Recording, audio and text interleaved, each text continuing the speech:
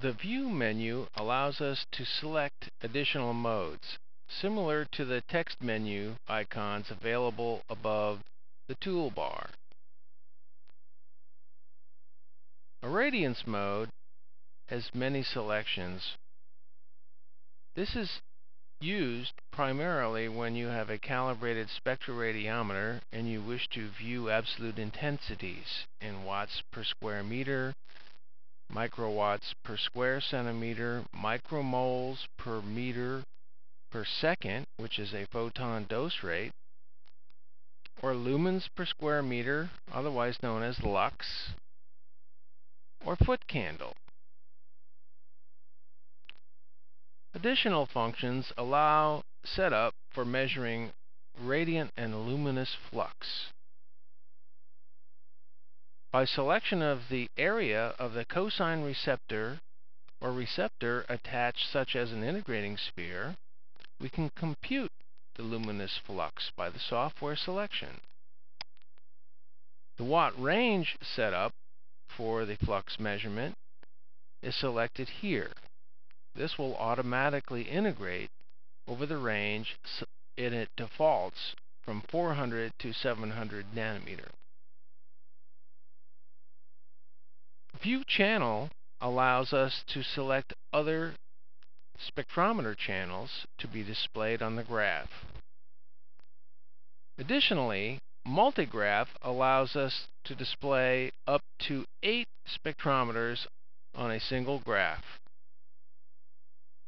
Snapshot is similar to clicking the camera icon. Wave ratio allows us to select 2 wavelengths, such as in the measurement for DNA.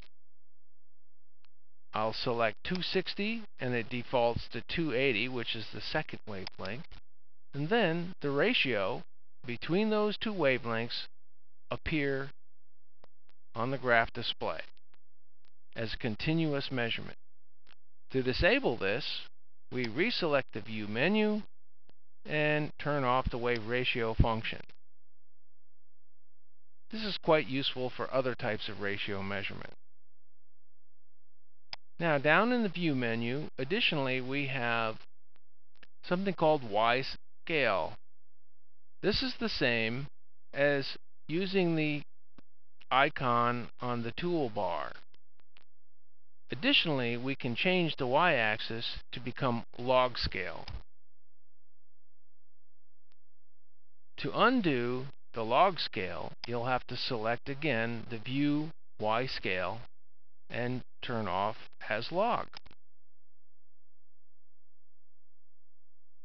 Additionally, on the View menu, the zoom function. This allows a manual zoom similar to the selections that we were using automatically by dragging a box.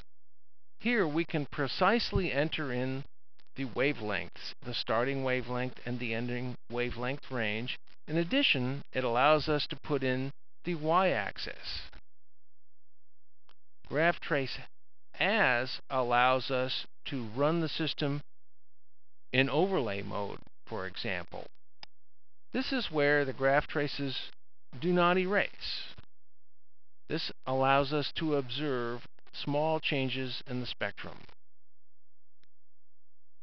As with other view functions, we turn it off by reselecting the overlay function to be off. Another feature in the View menu for Graph Trace As is something we call Fat Line. Fat Line allows a fatter display on the graph trace. Again, we can turn it off by reselecting it.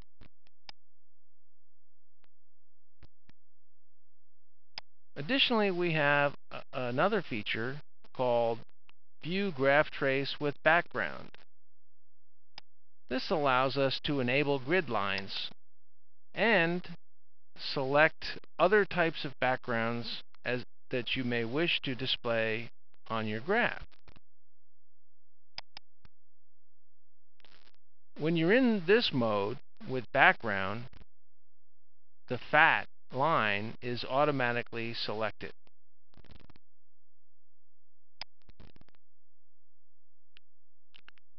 Additional features for view graph trace are first and second derivatives.